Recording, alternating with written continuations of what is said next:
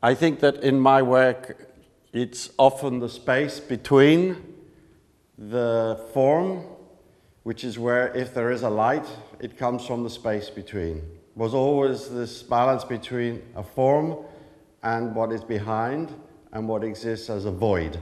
So in every case you have some white, and this is your light. This is the space, and in some ways, where you have space, you always have light coming through from space. And because the lights in here on the rooms are not so interesting to me, I find that we can use the drawings to give you real light from the colors.